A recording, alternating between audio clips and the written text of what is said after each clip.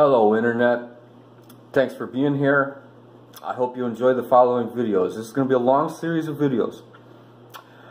I read a lot of business literature, watch a lot of business films, and one of the best business films I've ever seen is The Social Network, starring Jesse Eisenberg.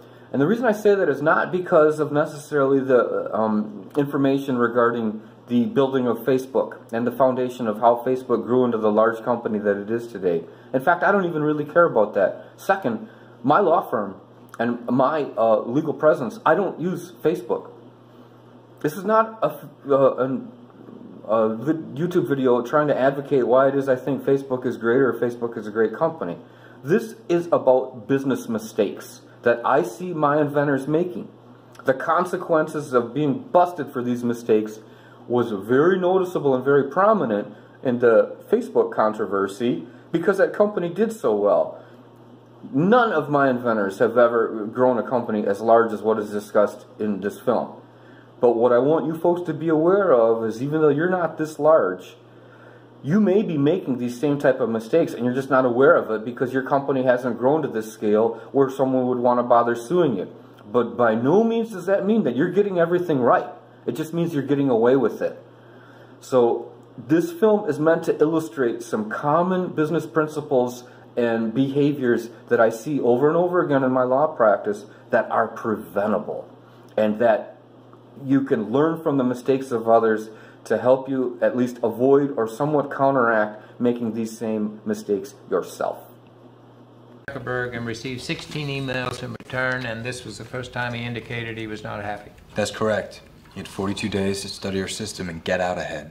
Do you see any of your code on Facebook? Sorry, could Mark, did I use any of your code? You stole our whole goddamn idea. Fellas, Match.com for can Harvard, I continue guys. with my deposition? You know, you really don't need a forensics team to get to the bottom of this. If you guys were the inventors of Facebook, you'd have invented Facebook. That makes a real nice, entertaining summary and quick sentence, but it's not true. And what I would suggest as a clarification is that they did invent part of Facebook. They never claimed that they invented Facebook altogether. And this also gets us to the issue that I can speak to with special verve, special level of emotion. And I froze it on the screen right here too.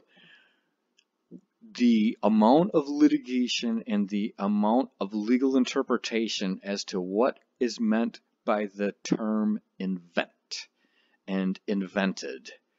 What a pregnant term with all kinds of different interpretations, including intellectual and economic and spiritual. There are all kinds of different ways to interpret that term.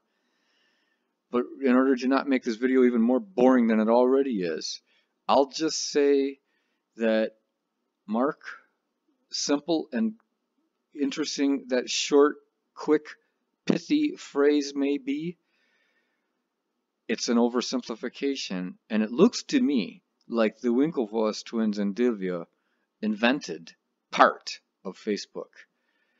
And the federal courts agree with me. Thanks for watching.